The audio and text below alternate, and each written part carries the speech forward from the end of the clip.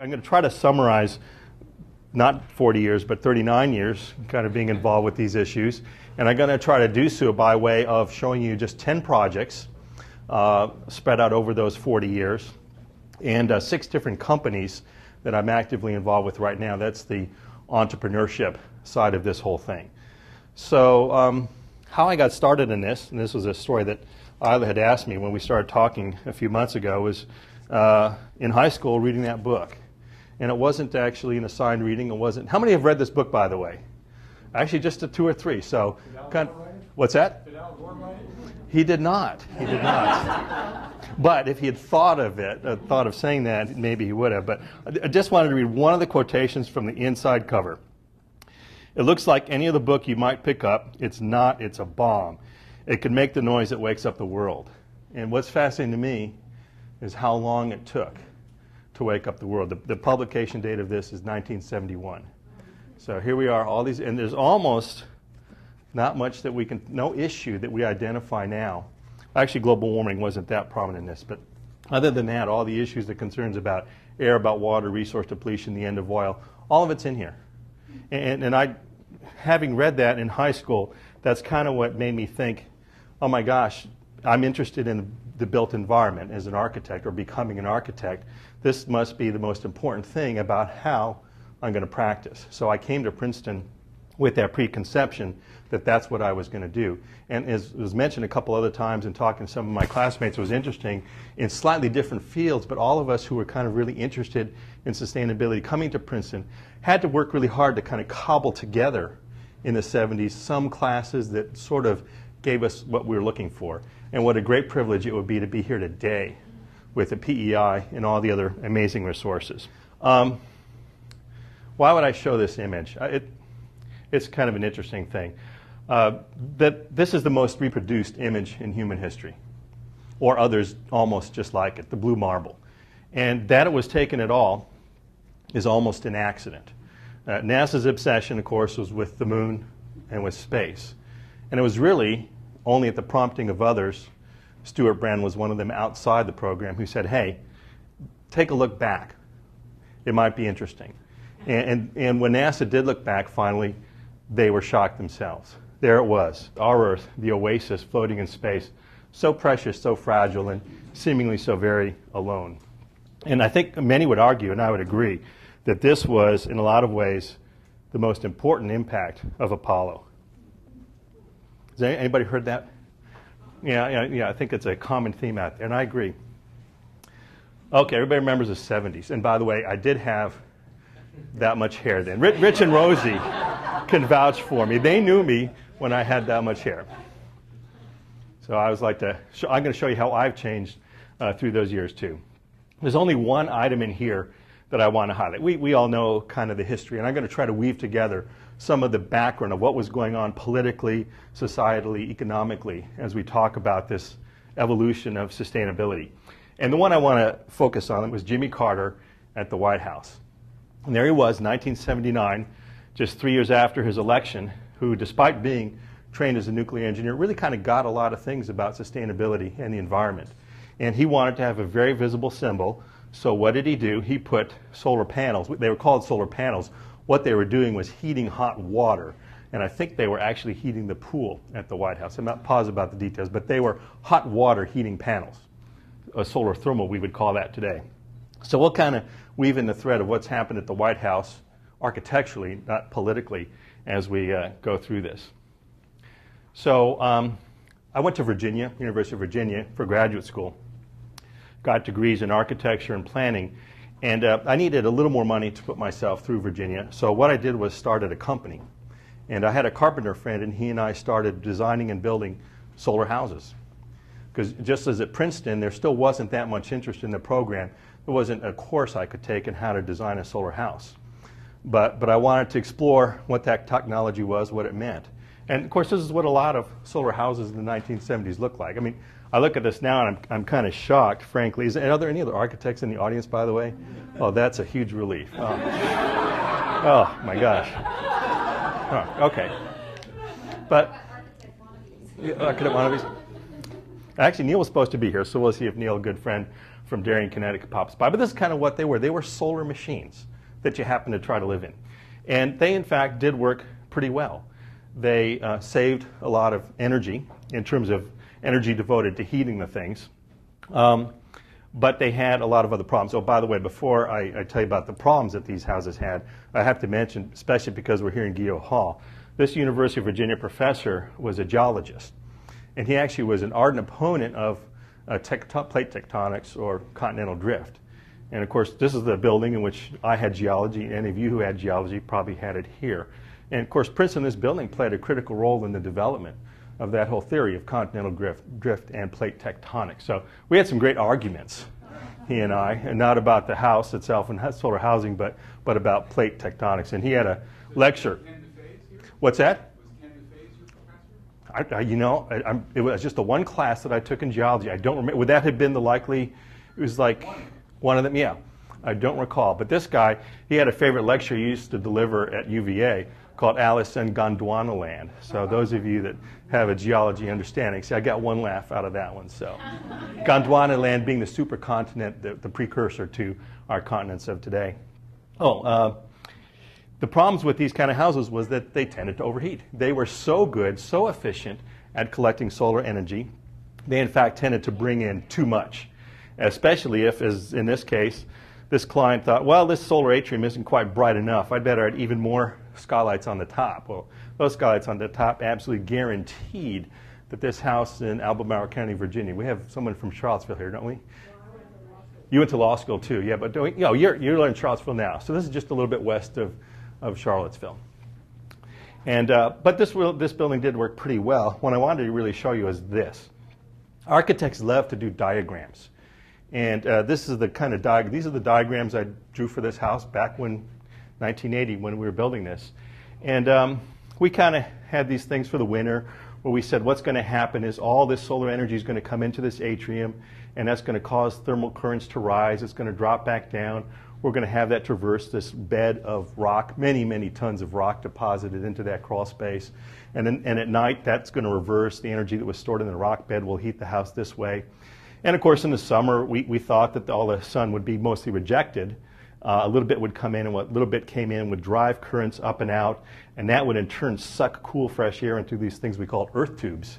Earth tubes are making a big comeback now, but those were earth tubes way back, concrete pipe in the ground that went out into the forest a couple hundred feet. And we thought that was how buildings worked. And I think a lot of architects still do diagrams like this to this day. I mean, I guarantee you all the new buildings on campus have fancier versions of these same kind of drawings. And what I started to suspect, though, and maybe this is part of the Princeton training, is does it really do that? It seems kind of simple. And so after this was built, we did experiments. We started blocking off these airflows, and the building worked the same. What I figured out was that we have a lot of preconceptions about how we think buildings behave, thermally in particular, but in a lot of other ways too. And in fact, most of those preconceptions, and many of them, are ill-founded. Building behavior is far more complicated than we realize. And I started to rely on data collection and observation, kind of an empirical method of approach to building design, and less on my own preconceptions. So ask if you have any questions, by the way. Well, before I leave that one, there's one other story. It's kind of more personal. Maybe I'll go back to this, but because I mentioned I had a design-build company. That was the first company I started, just the two of us. And we were building this. I was on the concrete crew, pouring and placing the concrete for all the foundations. And the concrete truck was 2 hours late. And normally that wouldn't be a big problem, but of course that's before any of us had cell phones, right? Well, that was the day of my wedding rehearsal. And there I am, an hour out of Charlottesville, out of town. But you can't leave. You know, anybody's ever been on a concrete pour, when the trucks get there, you've got to have the manpower there to place that concrete. So not only was I late, I was covered in some concrete on my boots. So my wife, she's a wonderful person. I'm still married to her. That's the goodness. So that was an early indication for her that this whole sustainable thing was a significant commitment. In all seriousness. And by the way, I had never met my in-laws. They all flew in from out of state. So, great. Good start. So, yeah, it goes together. But as I was wrapping things up in UVA, I was thinking, where could I practice where I would have a better chance of trying to do some of this? And I still had the relatively naive impression of how buildings work. And I thought, well, I'll go where there's lots of solar energy and maybe some other things that are helpful. And these are actually some diagrams I have from my current work with the Governor's Energy Office. But Colorado is 5th in the country in terms of the available solar resource, 11th in wind. We have tremendous amounts of geothermal, that is geologic hotspots that we're starting to use to heat buildings. And we also have a lot of biomass, that's wood and crop cuttings and things like that that we can use. So when you add that all up, Colorado is in fact a pretty easy place for me to be practicing and doing what I do. It's a great base of operations. See, but it wasn't too long before all that hair started to go. I don't blame it on being in sustainability though, it's just kind of what it is. And I don't have a picture of it. I could not find a picture of the event because I think it was done in secret. But again, 1986, what happened? The solar panels that Jimmy Carter put on, only 7 years later, so at best a third into the useful life, probably less for most solar panels, were unceremoniously removed. Just like that. Not quite in the dead of night, but sort of. And I'm generally relatively apolitical, by the way, so it's not about that for me. It's really just what was happening and what was that indicating. And the other thing about the 80s, of course, well, if the 70s were a great time to be starting a practice in sustainability, the 80s were, for me, the disaster. The 80s were really a hard time to be trying to persevere with this. Although the first couple of years were good. Really, when the bottom fell out was right here. The end of 85 is when the tax credits disappeared, and by early 86, gas prices and oil prices were almost back where they were in 1970, before the first energy crisis. So it's amazing how things went up and then very rapidly came back down. And that really changed public perception of what we were doing and why we should be doing it at all. So I'm going to jump ahead several years. So by the 80s, I was working for a nice-sized firm in Denver, Colorado. We had opportunities to work all over the West and designed a few justice centers. This is one of them in Eagle County. So if you get in trouble in Vail, this is where you'd end up. It's where Kobe spent a lot of time, so in my daylighted courtrooms, and very energy efficient. But when we did this building in the early 80s, it was still possible to talk very openly about these energy objectives, all the things we're going to achieve. And the thing we really focused on with this building in particular was how to take the envelope. By envelope, I mean foundations, walls, roof, all the penetrations, not just seal those up tight, but make that as absolutely as energy efficient as possible. So that's the kind of thing that we're focused on and almost obsessed with in a building like this. See the beautiful mountain backdrop, by the way. And in order to do that, this is kind of what really launched my interest in companies who supply the products to enable us to achieve our objectives. And I realized it wasn't good enough anymore to just specify the same products that we've been using. I had to actively go out and find the companies that could deliver new products to help us meet our objectives. So this building began, for me, a relationship that's still going, and a very fun one for all of us, by the way, because there's a Princetonian very prominently involved. But this is a way to do windows that's been available to us for 30 years, and there shouldn't be a window done right now that isn't at least as good as this. But just to make the point, a typical window, we measure insulation in this thing called R value. A typical solid wall, like, well, not this, is a pretty bad wall. A typical newer wall would be, say, R19 or R20. So just to kind of think rough terms. Most windows out there are at best R2, 2.5. So most windows are a tenth as insulated as the wall that they are in. They're basically holes. They're not much better than open holes. These particular windows, and what they do is between the panes of glass, they stretch this thin film of transparent plastic, stretched film, and it's coated. And we can have highly selective coatings, and by doing this, I can have selective coatings on any one of those 4 surfaces, and I can tune the glass to a high degree of specificity. For example, in our buildings now, we have 6 kinds of glass easily, not just one kind of glass. But the number that you need to see is up here. These windows can go from R5 to R11. Now, not quite as good as the wall, but not a whole lot worse. And it really changes the whole game in terms of how we think about designing that envelope. And by the way, I was talking to Director of Facilities here about this yesterday. So I'm trying to entice him to think this is technology that Princeton could go for. Think how many windows are on this campus. Wait, there's a great graphic here. A simple way to summarize this, Amory Lovin's one of our Colorado pioneers, and his is another great book. Anybody know Amory's initial book? Soft Energy Paths. That's kind of another early one that I read that really inspired me. But that's still about right. In fact, I think we probably have more buildings, more windows, but when he wrote this quote just a few years ago, it was safe to say that as much energy goes out America's windows as was pumped by the Alaska pipeline at the peak of production. That's how much energy just literally goes out the windows, just because windows are so poorly designed. And this company, by the way, I was telling you about trying to get Princeton to use these. They just got the contract to reglaze the Empire State Building. So their project involves, I forget what floor it is, but they've been given an entire empty floor of the Empire State. Their fabrication shop is set up there. They're bringing windows out of the existing building, a window at a time, taking them apart, inserting that stretched film between the glass and reassembling it. So it's pretty cool. There's no waste at all. So if they can do that to the Empire State Building, how easy would that be to do here at Princeton? I think they're interested. He's willing to take a tour with me over there. So anybody else wants to go along, let me know. It'd be kind of fun to take a look. I'm sure Robert Clark, our alumnus from class of 65, would be glad to help us out. So by the 1980s, this is kind of what things were looking like. And this is not my building. I had to stress that. So even though I was joking about no other architects in the audience, I wouldn't want to be associated with this. But by the 80s, this is kind of what things looked like. They had a bunch of active solar panels on the roof, just like the White House did. They had almost no windows. They were very compact. So you had a lot of spaces that didn't have any connection to the outside world. And that was kind of par for the course in the early 1980s.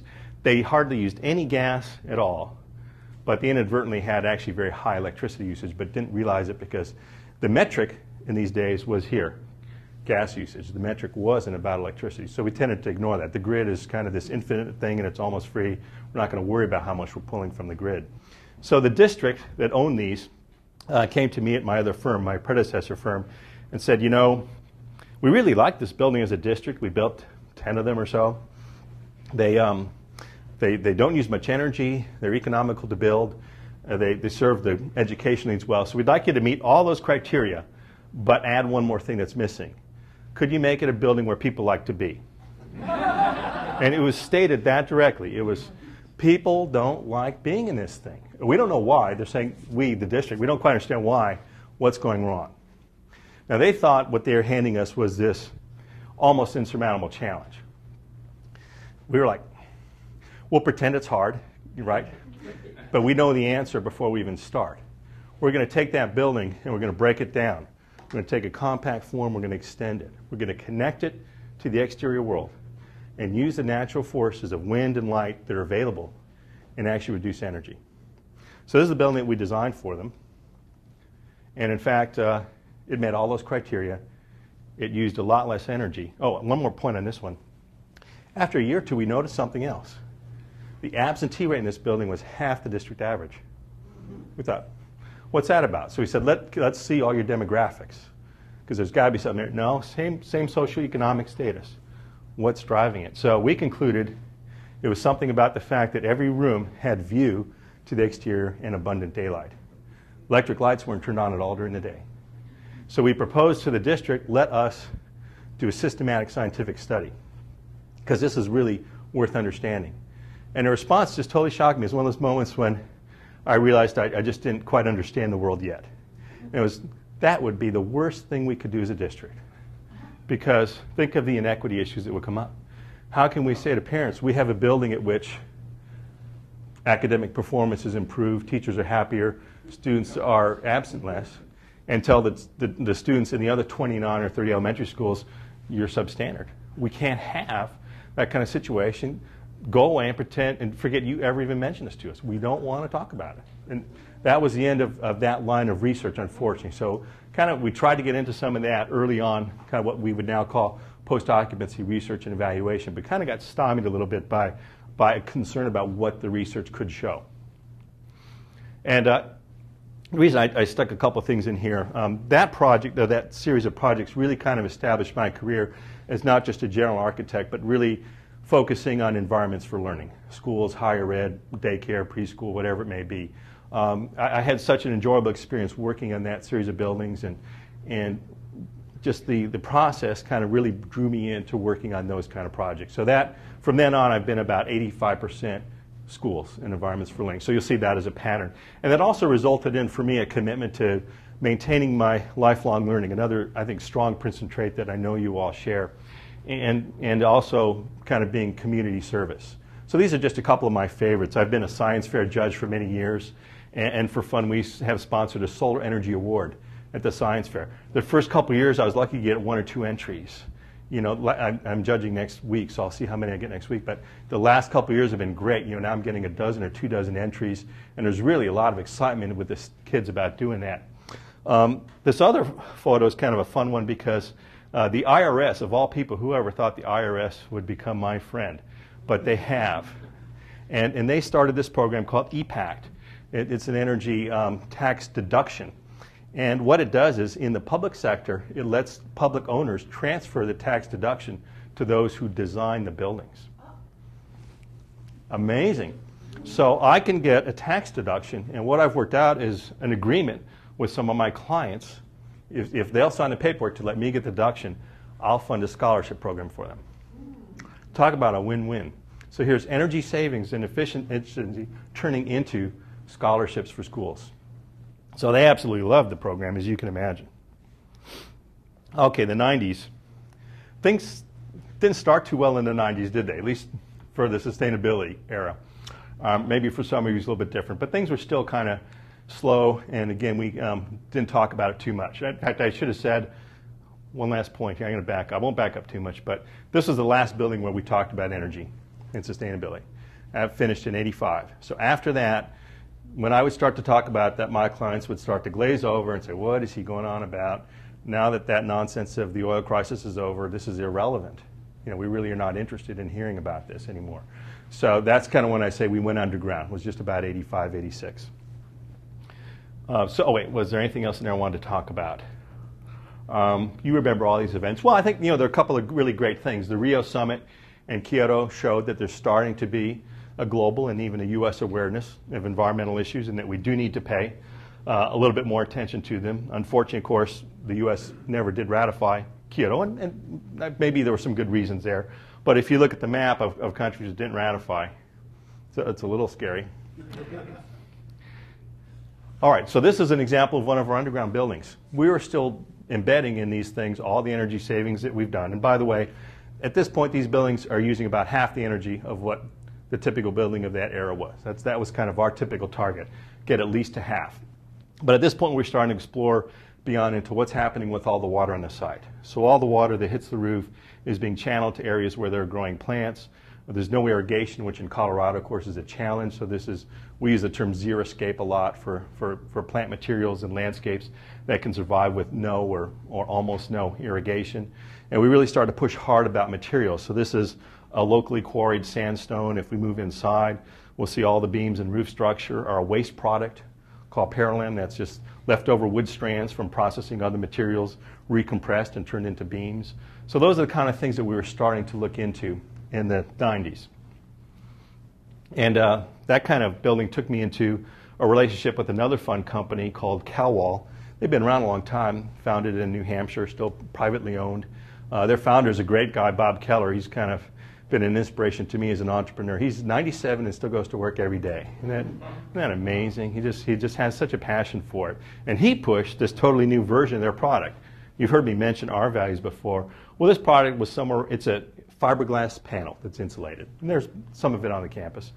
That fiberglass panel used to be insulated to about 4 or 5. Better than a window, but not great. Well, they have found a way to take aerogel, or they call it nanogel, but it's really 95% aerogel, and they have filled the panels with that stuff. So now that product is the equal of wall in terms of insulation. So I can get abundant light through this product and still have all the insulation of a wall. So we've been using a lot of this product, and you'll see it a little bit later on. I didn't bring any samples of nanogel. It's a little bit hard to handle. So that kind of takes us into the 2000s.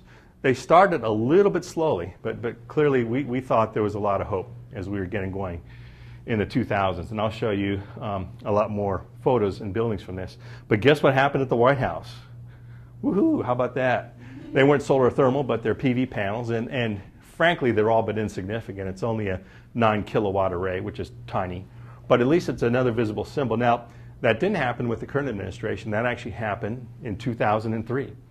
Very quietly, in fact. I don't know if George didn't want people to know that he was doing that or what. But by the way, George Bush's own house is amazingly energy efficient.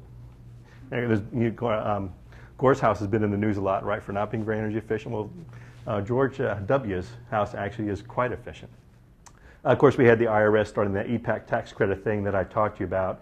And the ERA bill actually is fueling a lot of the growth in our office right now. We can talk about that with one of the programs. And so in 2005, we got what I would call our first really dream project. Anybody know where this is? Oh. See, I'm not on the current slide. Too easy. I needed to hide that. You guys are so smart. Oh, my gosh.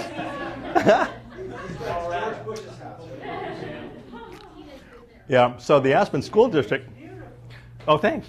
The Aspen School District came to us and said, you know, the town is going to be the greenest resort in the world. That's that town's commitment, and they can do it.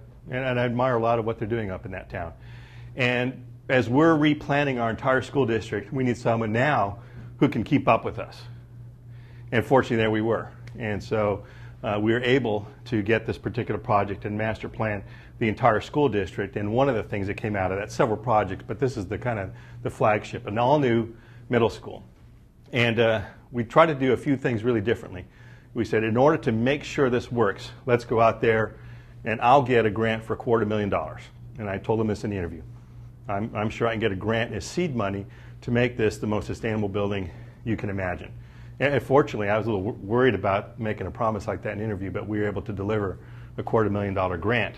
The other thing was, at this point, when we were starting this in 2005, there were only 2 or 3 LEED gold buildings. Does anybody know about what LEED is? Should I explain LEED at all, or is everybody okay with what LEED is? Okay. So, explain it? Okay. Leadership in energy and environmental design.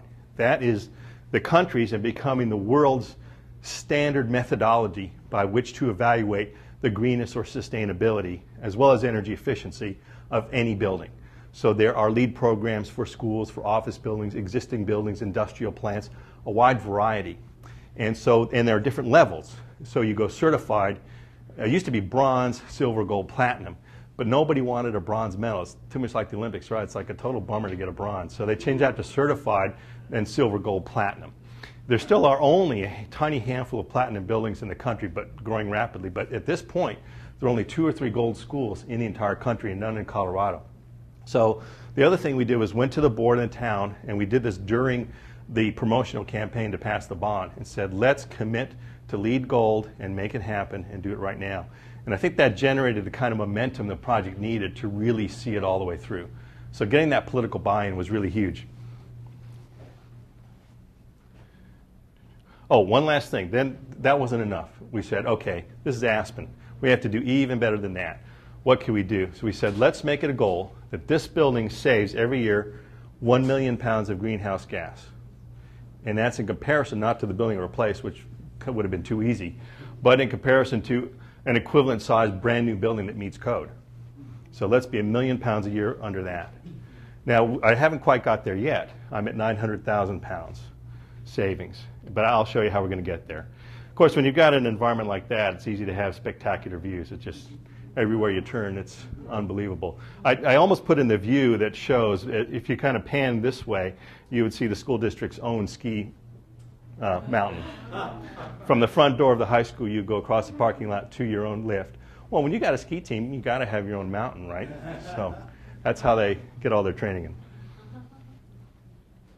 So, you know, how do I get from 900,000 pounds saving to 1 million pounds?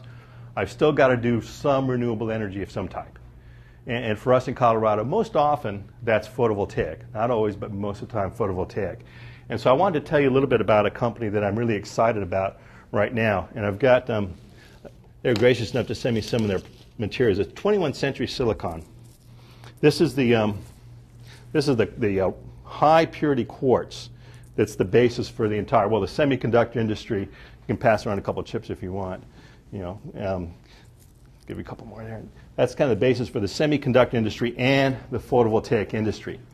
And although there is temporarily a slight oversupply, most of the projections are that within a few years, as the economy rebounds, and I think it's actually already starting to happen in this particular sector, the demand will far outstrip supply. And what this company has done is found an entirely new way to take that material that I passed around and turning it into this. This is 6/9 purity silicon. This is good enough to use for semiconductors, but the purer it is, the better a PV panel it makes. So I mean, if you want to see what that is, it's more welcome to kind of pass that one around too. So they can do this now with something like 1/6 the energy input in less than half the time. What makes me so excited about being involved with this company, and we're their corporate architect, by the way, and as well as I'm an investor, what makes me so excited about this is that we need lower cost PV to close the gap from where we are right now to true zero energy buildings. And we're going to start to talk zero energy buildings next. This is the grand opening of their facility in Texas from a couple months ago. But before I go all the way to zero energy, another really great opportunity we've had recently. This is a new series of elementary schools for a growing district where we're doing 1 to 3 buildings a year for them in this plan. And fortunately, every year we're able to make incremental improvements. So as we've been working on this building, we've taken the energy use from where it was to half, to a third, to a quarter. So that's typical for us, is somewhere between a half. Remember, half is kind of where we were in the 90s. Now we're trying to get right down to 25% of previous energy usage in these buildings. And so now we're really pushing into slightly more exotic technologies. This is an ice storage system in the basement that takes care of demand issues. Demand is kind of an electrical grid supply issue. And the other really great thing, though, about these buildings is they're almost 100% daylighted now. So you've heard me use that term daylighted a couple times. I should define that. When I use the term daylighting, it is the replacement of electric light with daylight during the day. It's not just to have a window and not just to have daylighting in a space.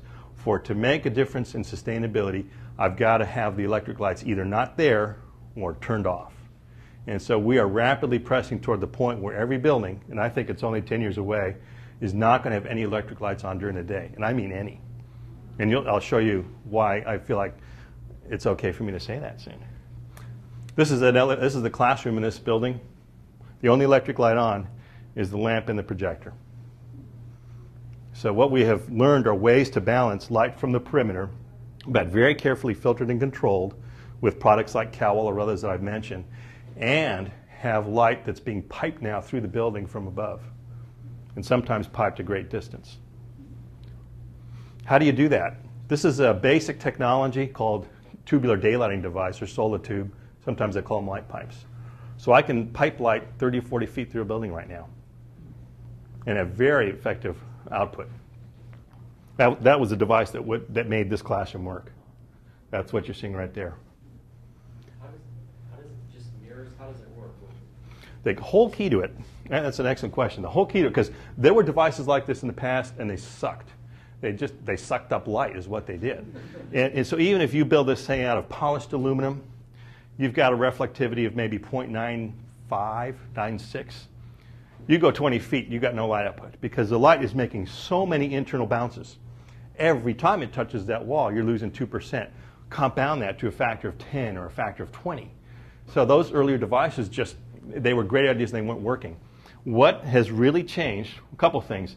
These are so much more sophisticated in their ability to gather and concentrate light. But the reflectivity has gone up to 0.997. Now you take that to a factor of 10, I'm only losing a couple of percent. So it's amazingly effective. So at the bottom of this tube that's 20 feet long, I've got almost the same light output I had in the first foot. And that's what's the remarkable question? Is there heat with that? No. I can put a selective infrared filter right there if I want it. If there are times I might want a little bit of heat, especially in our mountains or a colder climate, I can let that in, or I can block it.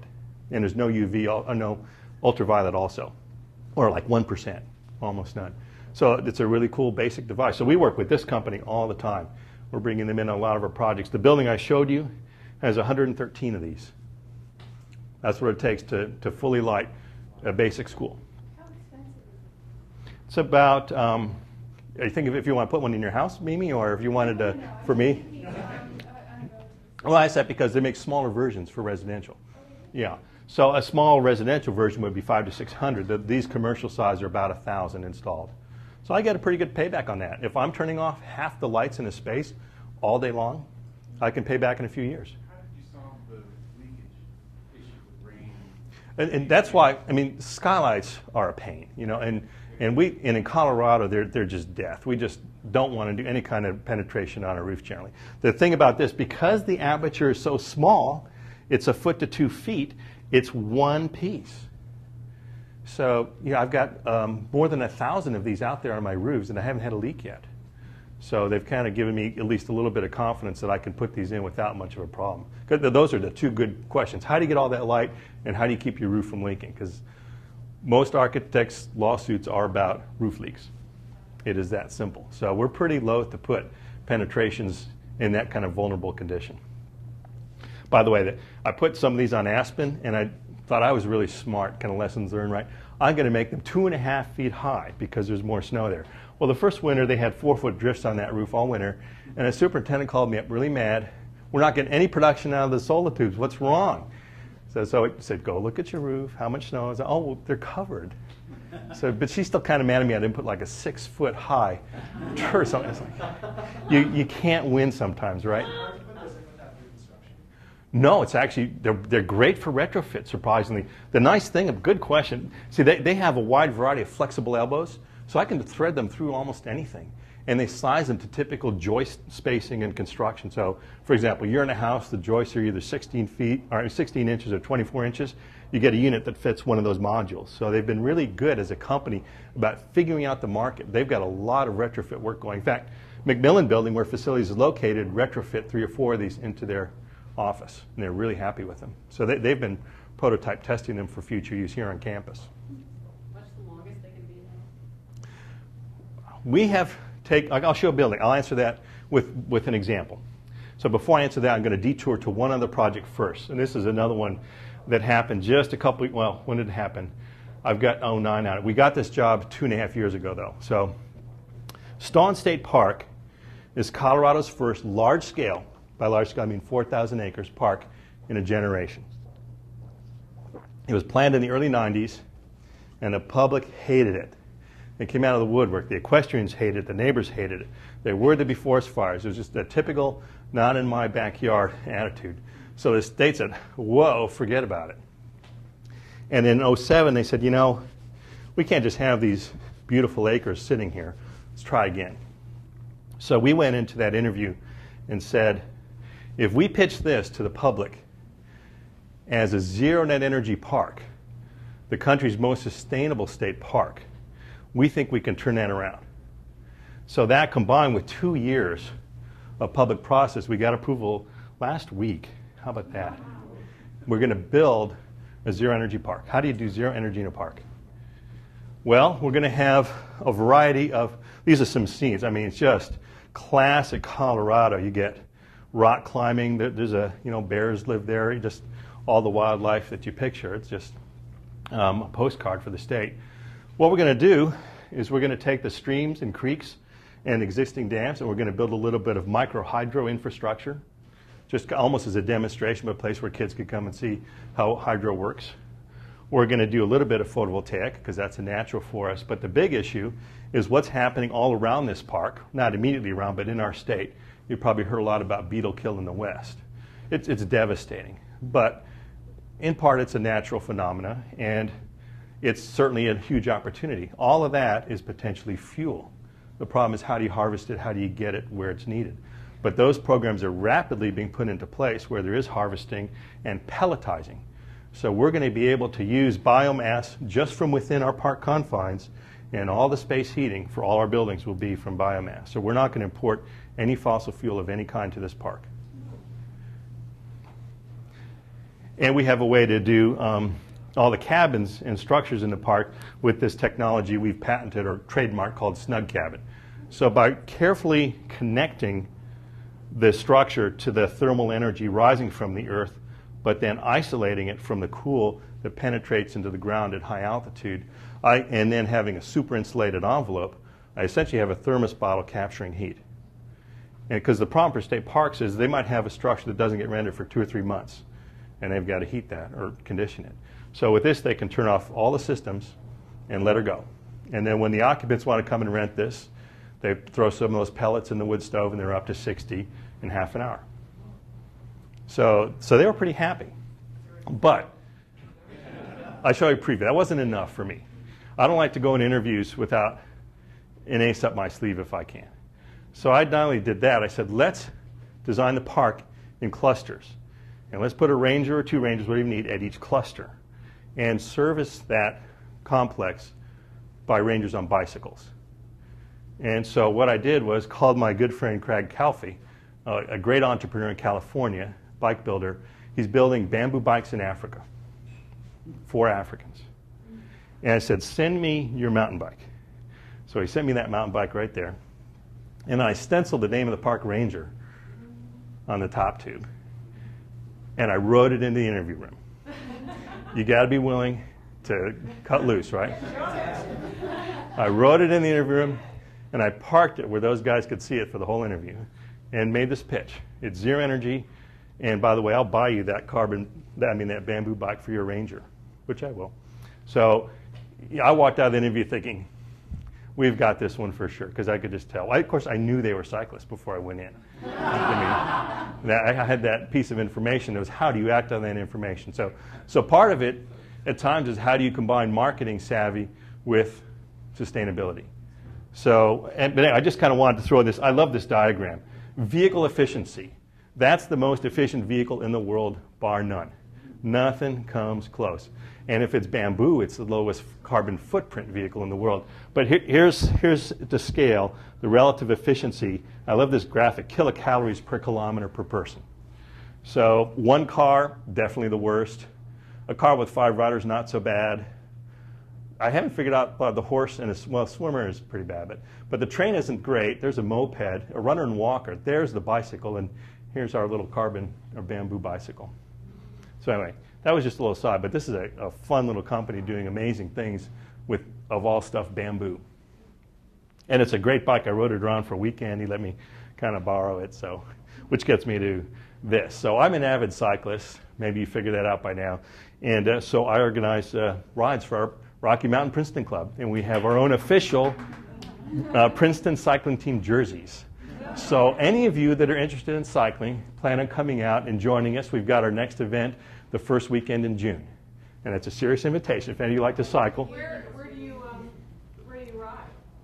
Well, Denver area, but we'll go out into the mountains or the ride. This was Elephant Rock, a well-known ride south of Denver through kind of rolling terrain. And there are 50, 60, 100-mile options, whatever you like, you know. So anyway, so that's our team. So I just wanted to throw that in. The elevation gain on the 100-mile ride here is about 4,000 feet. So that's no big deal. No big deal. I'm crazy, but I'm planning a 200-mile one-day ride. So that's kind of my next goal. I don't know if I'll make it, but that's what I'm starting to work on. This is my family, by the way, so we're all cyclists. Oh, and that was on my Calfee bike in that photo. Okay, another really cool thing is the Governor's Energy Office. We're so excited about this. The Governor's Energy Office, that's Governor Ritter, who's now lame duck Governor Ritter, but that's how it goes. He wanted to start a program, and it's called High Performance Buildings Program. And they didn't have the resources to do that with staff, so they looked for a consultant. So they actually hired us to run this for the state. So for me, this is kind of fulfilling our mission. I can't design every building, and I wouldn't want to, but how do I have more impact? How do I leverage all these lessons learned from all these years? So what we're doing now is traveling the state. We're going to have almost a road show where we do workshops in little towns, in cities. We talk to local colleges, universities, libraries, fire districts, school districts, you name it. Any publicly funded building is eligible for our assistance. I wanted to call attention to this chart. Because this chart, I could have almost started the whole talk with this. Why do I care about buildings and why do I think buildings are important? Buildings are environmentally, and that, however you measure it, you could measure carbon, you could measure energy, you could measure emissions. Buildings are almost half, 48% of the total problem. Most people would assume transportation is bigger, or industry or agriculture. Buildings and all the impacts of buildings are bigger than any of those, and almost as big as the rest of them put together. So my challenge, and I kind of willingly restrict myself to this, is how do I positively impact this half of the economy, this half of energy and emissions? So that's kind of our goal in our company, is to attack half that problem. And I figured there are all of you out there, people like Tom and others dealing with water, with air, and we know those will be addressed too. Well, just one thing about the energy efficiency. Oh, yeah. In the first buildings we did, is that what we've observed is as we've made the envelopes more energy efficient and tried to cut down our loss speeds, is that we ended up going to a point where we had this, quote, sick building syndrome, in that everything started to concentrate inside because we, in essence, had gotten too efficient. Yeah. And now we've sort of started going back in terms of adding, in essence, increasing the outdoor air and making it a little bit less efficient. Right, right. Do you think we, at a point of that crossing over, do you think we've gotten to that point yet? Well, I think Tom brings up a great point, and that kind of was what I maybe meant to say with that solar house. That's kind of where that started. We sealed things out too tightly. And so when we did that, we sealed in all the contaminants too. And we exposed ourselves to all those. So there's no doubt that buildings got too tight. And the building codes have already kind of forced us to back off of that. Our ASHRAE, that's the Society of the Government, just kind of has pushed us into much higher airflows. And fortunately, there's an answer, and it's heat recovery. And so most of these buildings I'm showing you have heat recovery. So what I have to do is I have to bring more air in and more air out. And what I need to do is recover from that airflow, either the heat that's leaving when I need it or the cool that's leaving when I need it. So heat recovery, from being a really fringe technology, is becoming front and center and becoming more important all the time. It's really, I think, our best answer. But there's one other piece, and that is there's a very strong movement back to what most people would call natural ventilation. Windows, primarily. So in climates where we can do it, and in ours we can get away with it fairly well. Jersey, maybe. But we can do a lot more with windows than we have. And so I think you're going to see a strong resurgence of windows that can operate, partly in response to that concern over sick building syndrome. So thanks for that great question, Tom. So anyway, buildings are half the problem. That's what I like to make sure people understand when I have these kind of talks, and why, to me, I work so hard at this. So in Colorado, here is our total carbon footprint. So we've kind of done an analysis of every activity we can find happening in the state, as best we can. Obviously, it's only approximation, but it's our best effort to date to try to identify all the activities that generate carbon dioxide and other greenhouse gases, convert them into the equivalent of carbon dioxide, and measure them. And the yellow bar is where we were headed. And in 2005, this Colorado legislature enacted a climate action plan that's resulted about in a leveling out, which is remarkable. But of course, our goal, and what we're trying to figure out how to do right now, how do we not just level out, how do we actually return to the 1990 level, which is exactly the challenge that Princeton University has set for itself. How does Princeton get back to that 1990 level? And they have a chart that's almost exactly like that, remarkably reminiscent of that particular chart. That kind of captures the problem that we're facing and what we're trying to achieve. And of course, 1990 still isn't great. That's just, we've got to start somewhere, so let's start with that. Can we drive back to 1976 maybe? Wouldn't that be a better target year? Oh, just a couple last projects, then we'll be done. Another thing that I'm passionate about is science education. You kind of maybe pick that up from the science fair thing. So we've been really involved a lot with schools and this thing called STEM. Who's heard of STEM? I'm just curious. Has anybody? Okay. Science, technology, engineering, math. And in the public school sector, it's becoming an enormously influential trend. And there are whole schools now being dedicated to STEM, trying to get students who are excited and who have great, kind of making every school into Bronx Science or whatever you would think of as a great science school. Because what we're seeing is so many kids are coming out either being turned off by science, math, technology, or just not having an adequate preparation to pursue the career that they might. So this is a building that we're doing. What's exciting about it to me is it's going into the worst part of this district, the lowest performing academic part of the district. And they've said, let's use science and technology as a way to make students excited about their overall education. And we've even been able to do something. We proposed to add a little lab right here, an elementary lab.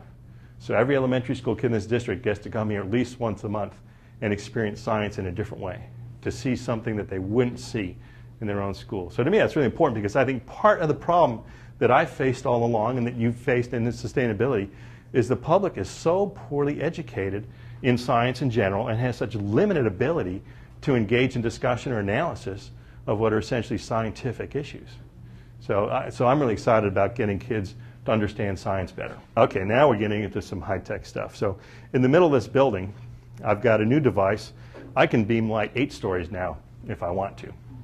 So we've got this device called a Sundelier, and I'm on the board of directors of this company, by the way. So the technology, there's the sun. I've got a parabolic mirror. There it is, 12-foot tip to tip. That parabolic mirror focuses the sun's rays to a secondary parabolic mirror, down to a plane mirror, another plane mirror, and vertically through that hole.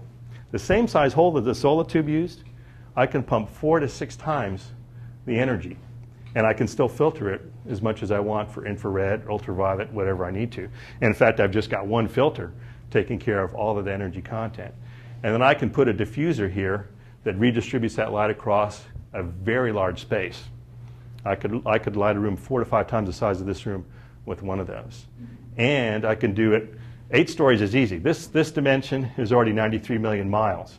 It's the same beam of light. It's not dependent on the reflectivity of the tube. I don't even need a tube anymore. I can take it another 8 stories easy, and I can have a little half mirror and pick off. I could take a little piece in that way to toilet room or something, yeah. What's the difference with this one on a cloudy day and the other one? No production on a cloudy day. So, Not even in this one? marginal, so marginal, hardly. So this is a technology that's really assuming a limited market, but a very substantial market, not just the southwest part of the U.S. Think of the Middle East. Think of so many other parts of the world that are predominantly sunny climate. So if it's not at least, say, a 60% sunny climate, this is in the upper 50s here, then you probably wouldn't do this. But where you've got that sunny climate, it's remarkable what it can do. By the way, another reason I like to use daylight so much, beside all the psychological and biological benefits that you get, it heats up a building less than the same amount of electric light. Electric light is inherently hotter, even the best electric lights. So I get a secondary benefit in reducing air conditioning. So that's some of the things that we're using to drive those energy costs down, down, down, down, and hopefully get to zero net energy. Okay, so this is the, I think, last project. Who lives there? Who lives there? That was going to be the question. A relative of mine, a relative.